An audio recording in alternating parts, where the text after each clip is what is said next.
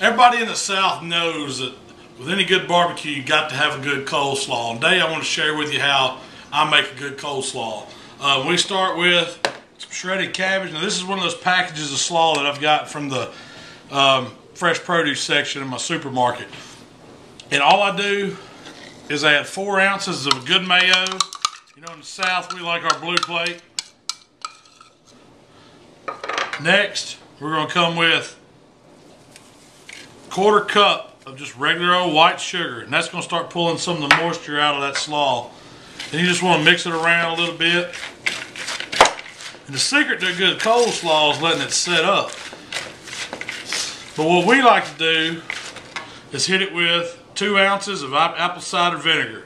And that's really going to bring a twang, kind of acidity, to balance out this slaw. Once you get it all mixed in, it's time to start thinking about how you want it to taste. So we've got some sweetness there, we've got some acidity to balance it out. Now I'm going to come back, I'm going to put in a teaspoon kosher salt,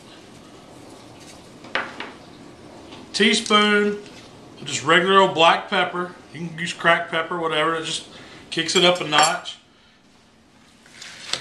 And mix it around, it's real simple.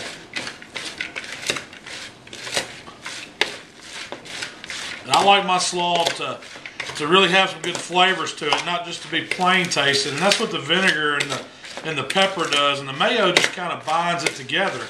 And you can kind of double this recipe depending on how much you're making. I'm just making enough for my family right now, but the ratios, you just add more, whatever you need. More slaw, more mayo. As this sets, it'll wilt down some, start pulling out the moisture.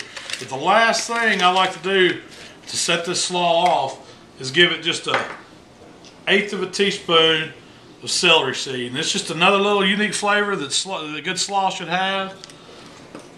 And you mix that in, go back in the fridge with it for a little while. All these flavors will start kind of jiving together, and you'll have a delicious coleslaw that goes great on a pulled pork sandwich, or right alongside a big old slab of ribs. That's how Killer Hogs makes coleslaw.